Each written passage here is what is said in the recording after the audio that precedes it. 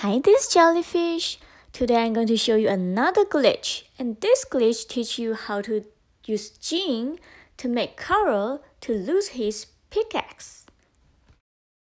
So in order for this to work, you need to make sure Jing has the super first, and then when Carl throws out the pickaxe, Jing needs to use the super to pull Carl in before Carl reaches the pickaxe back, and also use the gadget to push out after you pull Carl in.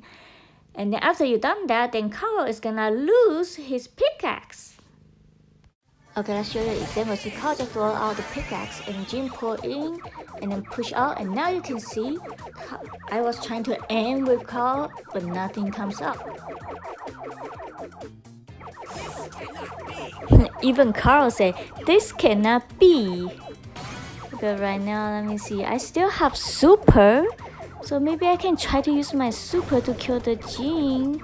Let me try to find a chance. Okay, here, see if I can. Oh, that was so close. Jing just pushed me out with the gadget. Okay, now I got no super. I cannot even throw anything out. I just let them kill each other, and now I'll get my second place, I guess. Okay, there goes my second place.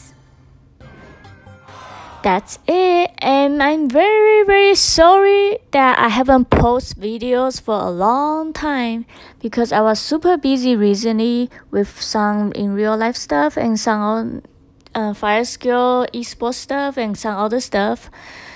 Well, but this is how you do it. Thanks for watching. Don't forget to like the video, subscribe, and click on the bell for all the notifications, and also check out my description for all the links for Fire Skill, my personal Discord, and some other stuff. Thank you.